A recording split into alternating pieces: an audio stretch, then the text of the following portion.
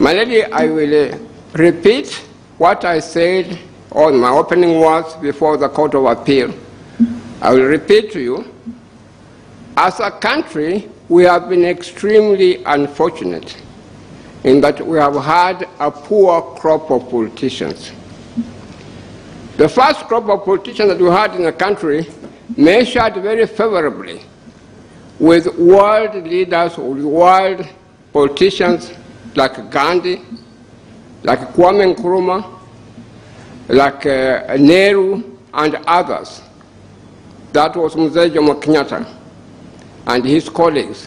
They had grand ideals for this country.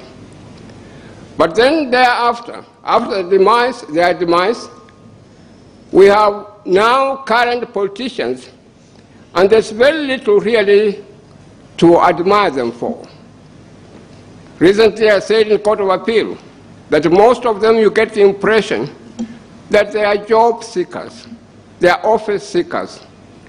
And they come up with things like amendment of the Constitution because they want to continue to be in power. They don't seem to have really much that they can offer the country. And that is what precisely happened with the first Constitution. It was amended many, many times, to such an extent that it ceased to be a Constitution. It was not better than a toilet paper at all. We were not proud of it at all. And some of the problems we have at the moment is because of the frivolous amendments of that Constitution that was now overthrown by the 2010 Constitution. Now, there has been a lot of talk about basic structures. I do not wish to dwell very much to go into what has already been said by my very able learned friend. And at this stage, probably I should mention my able learned friend, Mr. Harvey. I thought he did a very good job. He opened the case very well. And I may point out at this stage, my Lady Chief Justice, that should I try to repeat myself, I would have no objection if you tell me that Khaminwa, we have already heard that, move on to something else.